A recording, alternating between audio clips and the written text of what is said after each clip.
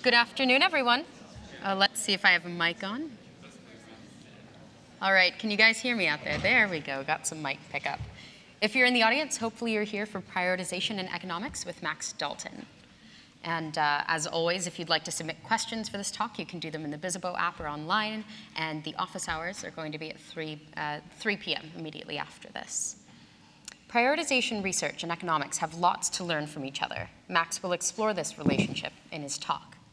Max is currently working on a book-length guide to prioritization research and key ideas in effective altruism.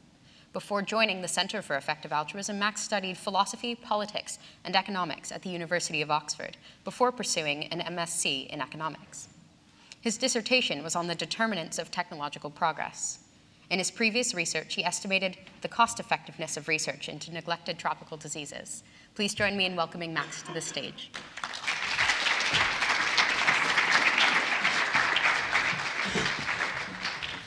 Hey, so I'm going to talk about the relationship between prioritization and economics.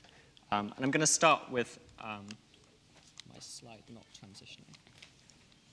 Yeah, what brings you to the conference? So I'm volunteering, just because. So I've got a medical background. So my main aim. Cool. Yes, I'm going to start with the puzzle. Now that I've solved the puzzle of how to go on to the next slide. So yeah, cool. The puzzle is this. So here are 4 questions. So first of all, how valuable are different types of animals, say, relative to humans? Second, is EA more talent constrained or more funding constrained?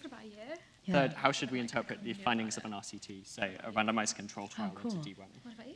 And fourth, which job should you take? Well, I used to work at CEA. Max was my manager, actually, until about a month ago. The question is, what do these questions actually have in common, and how do they relate to each other? So it's probably kind of obvious because I like the if you've people been involved in effective altruism for a while that these are like the sort of questions that effective altruists ask.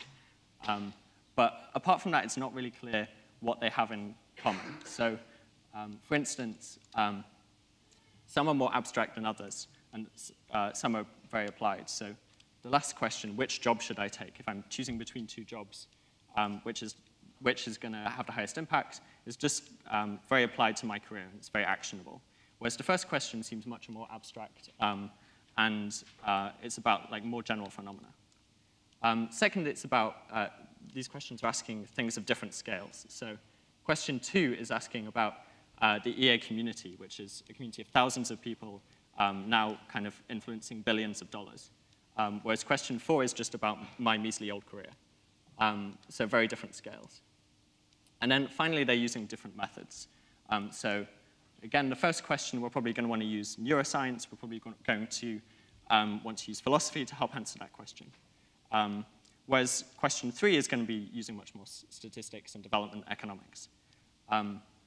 So kind of on closer inspection, although these are all kind of effective altruist questions, there's not that much that's uniting them. So what's going on here? To try and explain this, I'm going to start by talking about a concept from economics called constrained optimization. So this sounds kind of abstruse, but it's actually something that you do all of the time. So imagine you're going to a shop, and you want tea and biscuits. And you don't just want tea and biscuits. You want the right ratio of tea and biscuits, because you want to be able to dunk appropriately. But you only have £10. So you can't kind of buy an infinite amount of tea and biscuits. There's this constraint on your action. So what you do when you go to the shop is you use the money, the resources you have, to buy as much tea and biscuit combination as possible. And this is the kind of optimization part. So the constraint is the £10, and then you're optimizing subject to that constraint. And so constrained optimization problems are problems like this that have these 3 parts. There's a thing that you want as much as possible as, so in this case it's tea and biscuits. There's some limited set of things that you have. In this case it's just money, £10. And you're trying to use what you have to get more of what you want. And we'll discuss this a bit later, but this is a kind of key model of rational behavior. And it occurs in lots of real-world situations. So obviously in the real world, I don't just care about tea and biscuits. I also want friendship, I want some time off, I want interesting work, things like this. And luckily, I don't just have £10. I also have some time. I have relationships and skills that I can use to get more of what I want. And so what I try to do in my life, and what I think most of us are trying to do, is to use our resources to get more of what we want, more of these like complex and goods that we're interested in. Obviously, we're quite imperfect at this. We're very biased, and it's easy to make the wrong decision, but that's kind of what we're trying to do a lot of the time. And you can even describe businesses like this. So businesses generally want profit. They have some assets, maybe it's physical assets like factories, but also more intangible assets, patents on certain goods. And then they're trying to use what they have to make more profit. So how does this relate to economics? Well, I think that you can view economics as basically the study of constrained optimization problems. So lots of economic models are built on profit-maximizing firms and utility-maximizing individuals. And you can actually build relatively sophisticated models of the economy using this. So that's one of the key motivations for using these constrained optimization problems, is just that they do a decent but not perfect job of describing what we see in the economy. But a second reason, and one of the reasons why economists sometimes want to hang on to these models even when there's empirical evidence against them, is that constrained optimization can actually be shown to be quite a rational way of behaving. So there's a field in economics called rational choice theory, and based on certain assumptions, you kind of end up with constrained optimization as the rational thing to do. So there's this kind of neat theoretical property as well as the kind of empirical property, which makes this sort of model an appealing thing for economists to use. So you might think that this is, all of these problems are a bit easy. So I started off talking about like buying tea and biscuits. And you think, this is an easy problem. I could solve this. Probably a 5-year-old with a bit of time could solve this problem.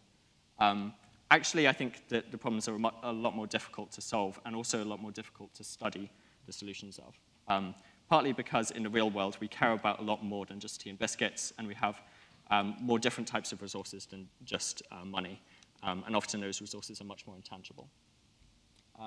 But there's another thing which makes it even more difficult, which is that often we're interacting with other agents who are also trying to optimize kind of for whatever they're interested in. So we're interacting with firms that are trying to maximize profit, and this can complicate things. So a simple example, now I'm not just shopping for biscuits, I'm bringing food to a party.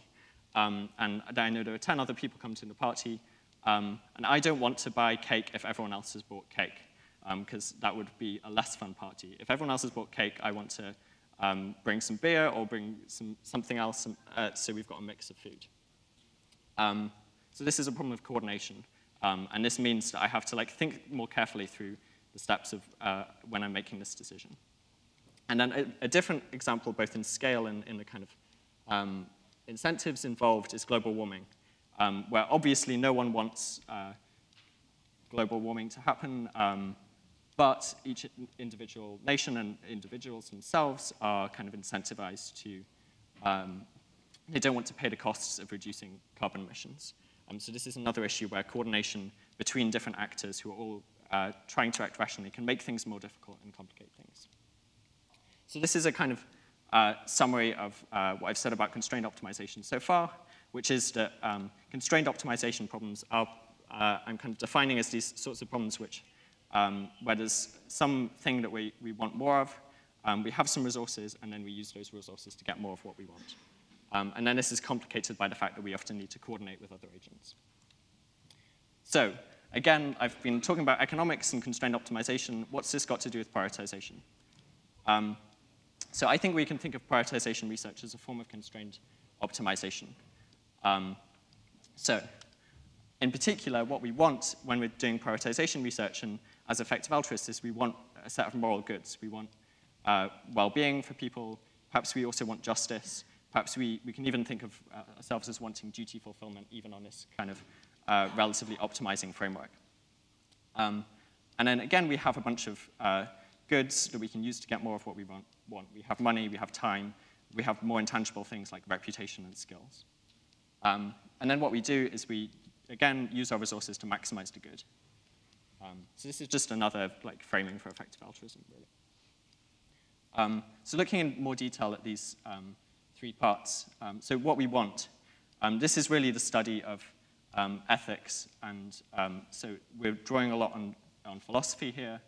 And this is a very open-ended and difficult question, and we've been puzzling over it for thousands of years already. But it is something that we have been, as a humanity has been putting quite a lot of effort into for quite a long time. So this is relatively well explored, even though there are lots of difficult questions here. So an example of this is, how valuable are different types of animals? That's the sort of question we might be asking in this section. Then there's a question of what resources do we have, and how should we think about those resources? So an example of this is EA more talent constrained or more funding constrained? And what's really going on here is we've got a simple model of like 2 types of resources that we currently have, and we're thinking like, which do we have more of?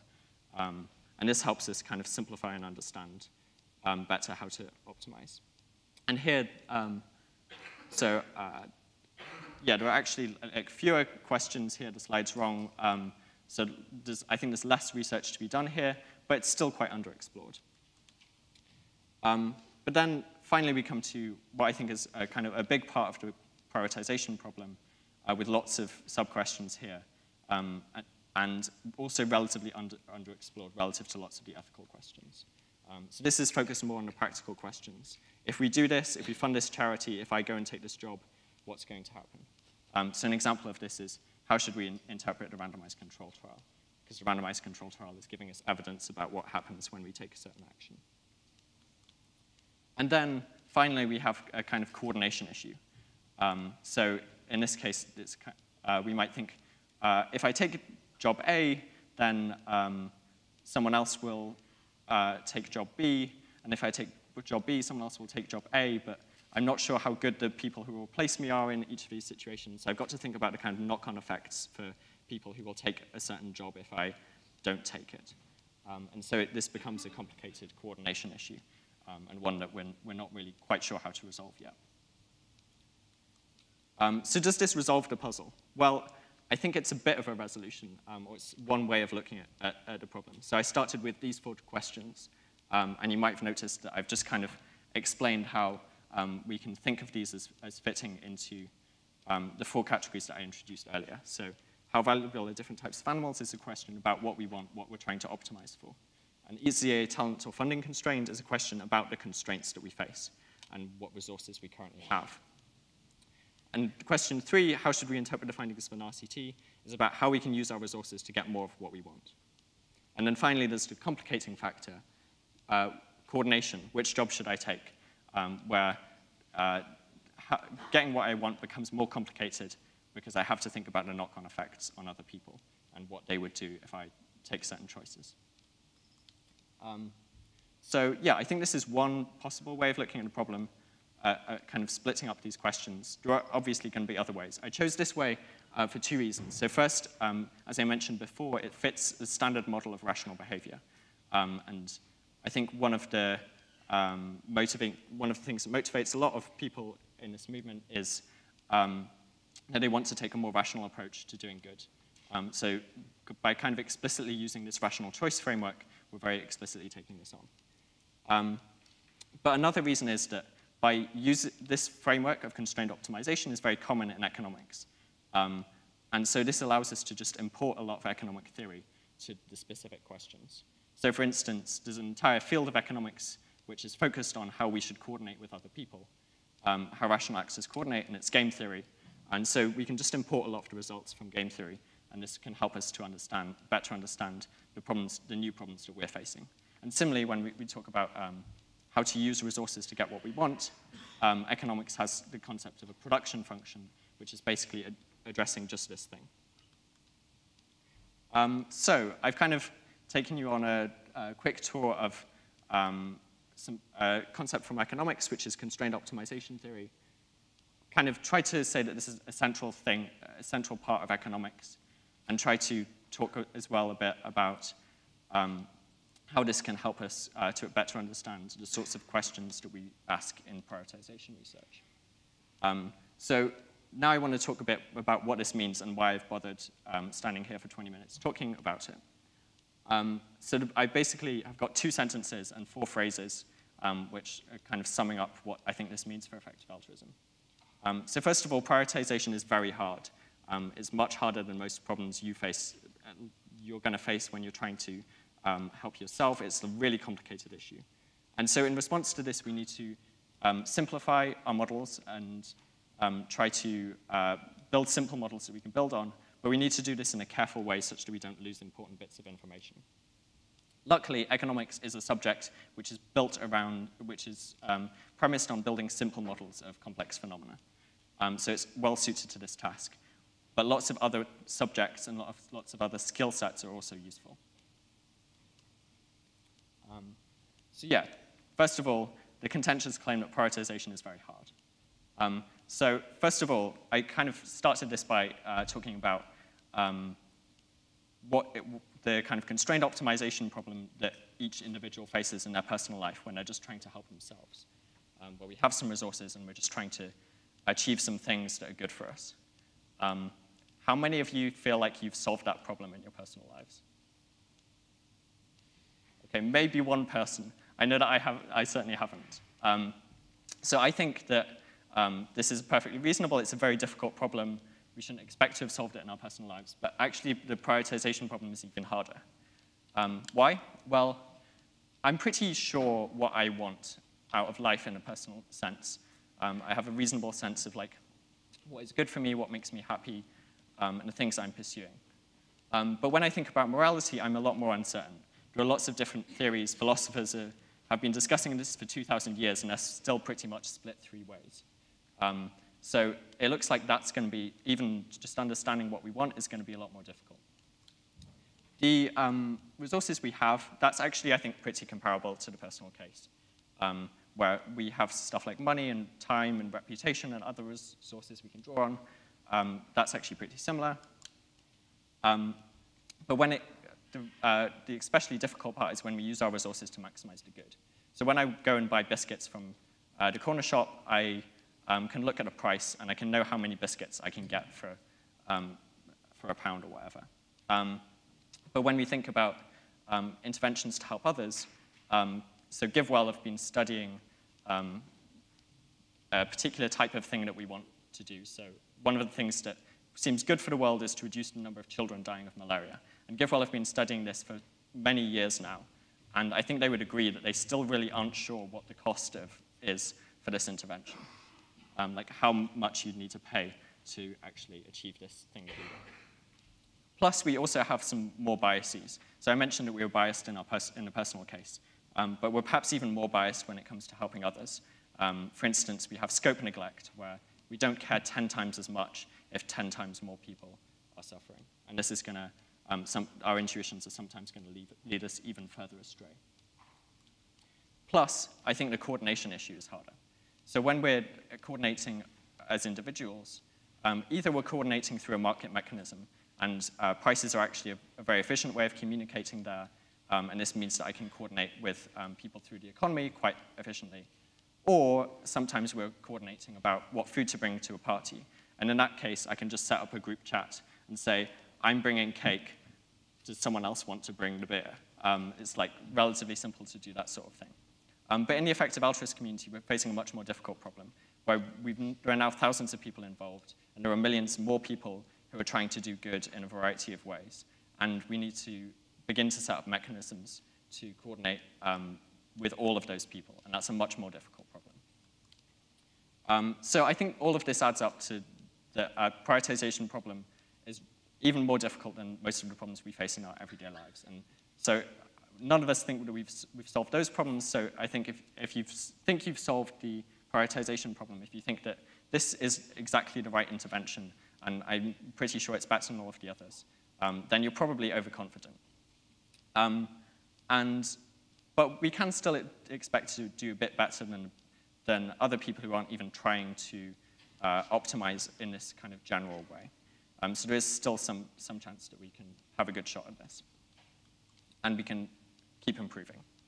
And one thing to emphasize is that although we're incredibly uncertain and we don't really know what we're doing in this domain, it's still important that we actually do things, that we actually act on our best guesses. Partly because we're never going to reach full knowledge, and it's important that we begin to help others now, and partly because engaging in and trying things out is going to give us more information to help solve the problem. So it's important that we still make decisions and we don't get paralyzed, just as you're not paralyzed in your everyday life, even though you might be a bit uncertain as to what the right thing to do is. But what should we do when we're kind of studying this problem and we're trying to find the answer? Well, I think it's such a complex problem that we need to simplify. And simplifying things is useful in part because it helps us to understand what's going on. I can understand a bit better what's going on when 2 people are trying to coordinate with each other than if I started with a case where 1,000 people are trying to coordinate with each other. And I can also, if I work out what's going on, it'll be easier for me to explain to another person the 2-person case than a 1,000-person case. But I think it's important not just to simplify, but to simplify in a careful manner. So what do I mean by this? Well, first of all, I think it's really important to keep the important parts of the problem. So for instance, if we're thinking about how to simplify the want part of the constrained optimization problem, we're trying to simplify what are our moral values. Then we should think very carefully about where is most of the value coming from in these decisions. So an example of an attempt to simplify the want part is Nick Bostrom's ruled injunction to kind of maximize the probability of an OK outcome, which he calls maxipoc. And he's doing this because he thinks that a lot of the value comes from the long-term future. And therefore, that's the important thing that we should be focusing on. And it's OK to abstract a bit away from problems that are less important. Whereas I think economics has done this kind of badly, where often economists are trying to maximize for gross domestic products. And they've kind of simplified that as the thing that we care about. And there are obvious drawbacks to that, where that's kind of coming apart from what we obviously care about. That's a bit of a caricature of economics, but it's still a commonly used measure. The second thing that we should be aware of is to remember that we are simplifying. So for instance, I talked a bit earlier about talent constraints. And obviously, talent constraints are a simplification. So for instance, there's different sorts of talent. Someone who's very skilled in research would not be able to do a role that someone who's skilled in operations can do, and vice versa. Sometimes we need to be aware that these simplifications can bring us apart. And often this comes down to context. If I'm thinking about, okay, in general, does the EA community need more people earning to give or not, then it makes sense to talk of talent constraints versus funding constraints. But if I'm a hiring manager at a particular organization, I probably shouldn't be thinking, is my organization talent constrained? I should probably instead be thinking, do I need more researchers? Or do I need more operations people? Or do I need people with different skills? Also, this talk is a simplification. It's not always going to be the right way of cutting up these questions. In particular, there are some things that I've left out which are commonly studied in economics. So economists often incorporate a time dimension, or they incorporate uncertainty. And I think these are also important factors in the constrained optimization problem we face in prioritization research. But I just thought they weren't the most important, and I wanted to keep it simple. So what's the response to this? And how does, let's bring economics back in here. We can kind of make economics, I think I'd like to make the case for economics as one of the key subjects that uses simple models, and that tries to create quick and dirty versions of things that can help us understand the basics of what's going on. So what does this mean? It means that there are some models, as I said earlier, that we can just quickly import. So we can just import a lot of game theory to help us think about coordination problems. But there's a second thing, which is studying more economic theory and studying more statistics and econometrics can help you to build skills in building simple models. So studying these subjects and understanding what's going on there can help you come up with new models which are unlike previous economic models, but which are still useful. So there's a skill development element. But it's not just economics. We need other subjects too. So clearly we need philosophy for the ethics part, perhaps also for some kind of basic epistemological understanding. But I also think we need to look beyond these kind of two traditional effective altruist subjects of philosophy and economics, and beyond academia as well. So one way to look at this is, okay, businesses face these constrained optimization problems. How did they respond? Well, often businesses are facing such complex environments that although they study economists to help with some questions, actually the thing that they need to do is make decisions in a more intuitive or heuristic way, and drawing on lots of different sources of data and in a slightly less academic way. So I think this sort of thinking is something that we can draw on somewhat to help us think through the problem. Also, often when you're running a business, say if you're running a chemical company, it's important you have lots of chemists who understand what exactly is going on and how you produce your product. And similarly, a lot of the problems that we're going to be trying to solve, we need specialists in specific cause areas that can help bring us up to speed and work out what the most effective interventions are within a cause area. But finally, if you look at some of the biggest and most successful companies recently, they're often things which started off as a couple of people with computers in a garage 15 years ago, with a kind of weird idea that they thought would change the world. And I think, I think that a lot of the potential of effective altruism is in some kind of slightly unusual ideas that we have, and it is important to remain open to these weird ideas as a source of value, new causes which are potentially very neglected but might be important. I think we should do that critically and with a kind of an eye to ways things might go wrong. But I think that it's important to be open in principle to weird ideas. So that's the summary. I've argued for the contentious claim that prioritization is hard. So we need to simplify our understanding of what's going on. Economics is useful for this, but we also need to draw on other subjects, particularly philosophy, applied subjects, and kind of weird and left field ideas. Thanks. Thanks. No.